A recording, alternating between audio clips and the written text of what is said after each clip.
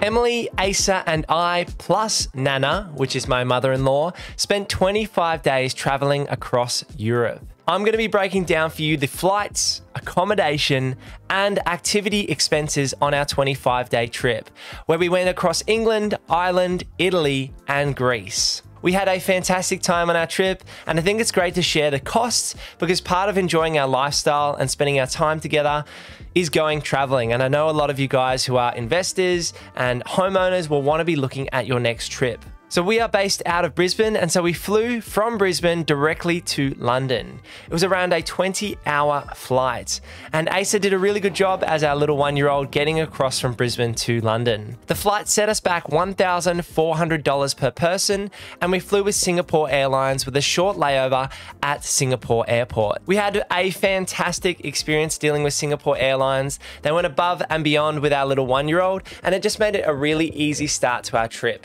We then landed in London and spent a few nights in the heart of London. We stayed at a place called the Victory House Hotel in Leicester Square, which I know is very touristy and busy, but we really enjoyed spending a couple of days in Leicester Square because we could catch the underground very easily. We could go to Soho, Covent Garden, and go to the places that we wanted to, as well as see a show in Leicester Square. So we went to the Book of Mormon, had a fantastic time, and ate a lot of food while we explored London. So the cost to stay at the Victory Hotel was $253 per person per night, and this is all in Australian dollars. So far we'd spent $1,400 per person on flights, $253 per person per night at the Victory House Hotel, and we stayed in London 2 nights. I even made the girls go across the Harry Potter experience after landing at 5 a.m. in the morning in London time, and we went in and we almost fell asleep on the way back home from the Harry Potter experience. It was a good first day. So after spending a couple of days in London exploring, we then made our way to Manchester. Now, Manchester was on my bucket list. We wanted to explore the city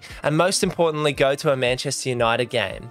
So we went to Old Trafford and had an amazing time. The tickets set us back around $750 Australian per person. We got the luxury experience tickets, which meant that we had a VIP experience, ate some food, had some guest speakers, got to do a stadium tour, a museum tour, and of course, watch the game.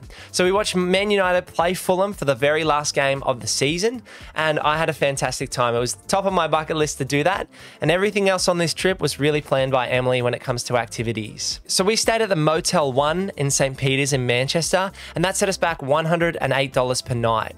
Our travel from London to Manchester was via train and only set us back around $100 per person. After enjoying a few nights in Manchester, we then made our way to Dublin, Ireland, and we were planning on spending 3 nights in Ireland. We actually had our worst flight experience going from Manchester to Dublin.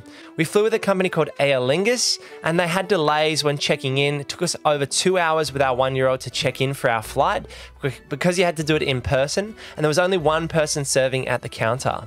But thankfully, after we made it to Ireland, we had a fantastic time. Dublin is just such a beautiful place to explore. We spent $118 per night, and we stayed at a place called the Drury Court Hotel.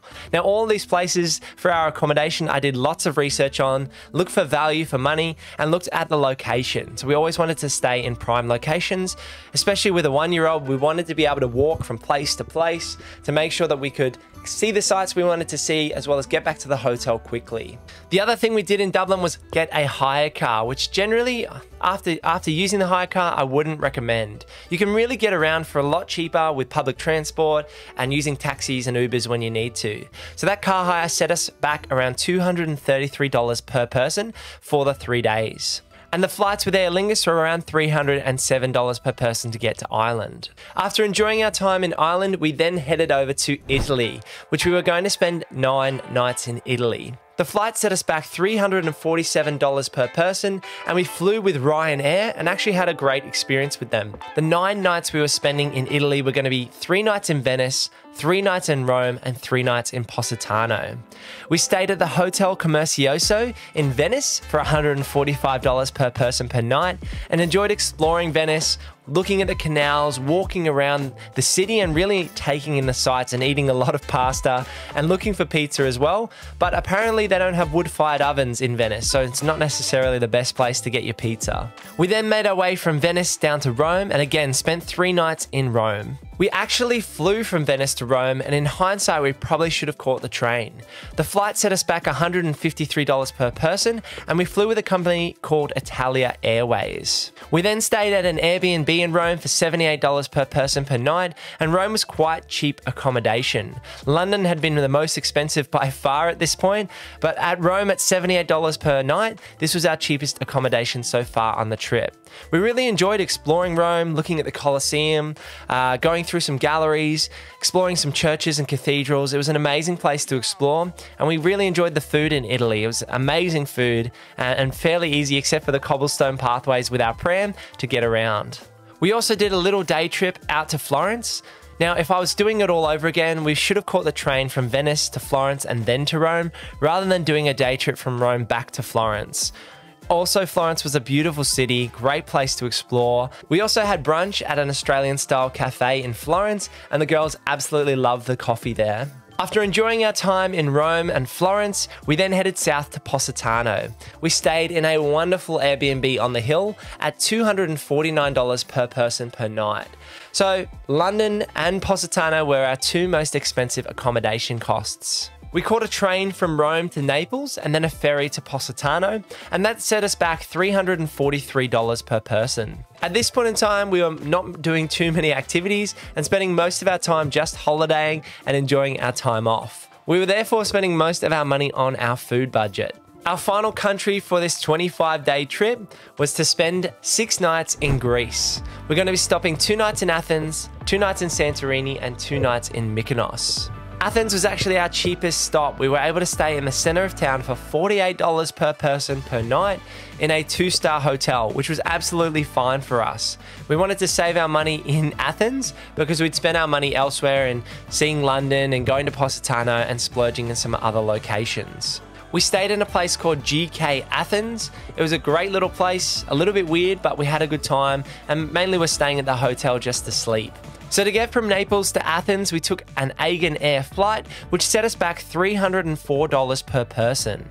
After enjoying a couple of nights in Athens, we then made our way over to Santorini. Now this was where the real holiday began, because at the end of our trip, we just wanted to kick back, sit by the beach, sit by the pool, have a drink, have some food, and not do a whole lot. And that's exactly what we did. So in Santorini, we stayed in the Loisos Stylish Residences, which was a great place for $125 per person per night. And we enjoyed the cliff tops, going on walks, enjoying the food in Santorini, and we quite enjoyed some little shops and alleyways to go explore in the center of Fiora. We then finally went to our last destination, which was Mykonos, which is known as the party island. With a 1-year-old, was quite interesting getting there, and we went to bed quite early compared to some of the other people in Mykonos, but we stayed at a place called the Kamari Hotel for $222 per person per night. When making our way around Europe and hitting 4 countries in 25 days with a 1-year-old, the one thing I can say is make sure you spend at least 2 nights in each of the locations. Ideally, we could have spent 3 nights in places that we had spent 2 nights if we'd had more time, and we could have stretched our trip out to a month rather than just doing 25 days. But spending 3 nights in each location was definitely a great amount of time to explore, to feel like you could settle and enjoy your holiday rather than feeling like you were moving constantly. We really stacked most of our activity expenses up front by going to the Man United game, by going to the Book of Mormon, by going to the Harry Potter experience and things like that in the UK. And then we spent more of our time towards the end of the trip, in particular in Positano and our time in Greece, just relaxing, going to the beach, sitting by the pool, exploring a few new restaurants and cafes, and having more chilled time at the end of our trip. But spending 3 nights in each location was definitely a great amount of time to explore, to feel like you could settle and enjoy your holiday rather than feeling like you were moving constantly. So now's the time for the exciting part. What was the cost per person for the flights, the accommodation, and some activities for our 25 days in Europe across those 4 countries? So the total for 25 days in Europe was $10,180, and that was flights, accommodation, and activities.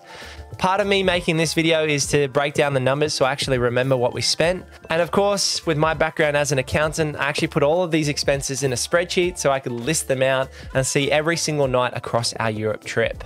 I don't think we're going to be doing another Europe trip anytime soon because we do have another baby on the way. which is due early next year, which is very exciting for us. But if you're looking at doing a Europe trip, hopefully our expenses gave you an idea. And for me, spending money on a trip like this was absolutely worth it. I know a lot of my channel talks about investing, but really going on a Europe trip, I don't think you're ever really going to regret it. We only get one chance on this earth, so as far as I see it, you need to find the balance between investing and then spending your money on these Europe trips and bigger ticket items to enjoy your time. The whole reason Emily and I invest and build our wealth and look to create wealth and create cash flow is to go and do trips like this and spend time together with family. The fact that Emily, Asa, myself, and Nana, my mother-in-law, could spend our time together enjoying the trip across Europe. And that is the hot tip. Bring your Nana if you have a 1-year-old, so you can go on a few nights out if that's possible. But being able to spend that time together was an experience we'll never forget. And so it was absolutely worth every dollar. So if you're planning for your next Europe trip, I hope you have a fantastic time. I'll see you in the next video. Peace. Why am I sounding so philosophical?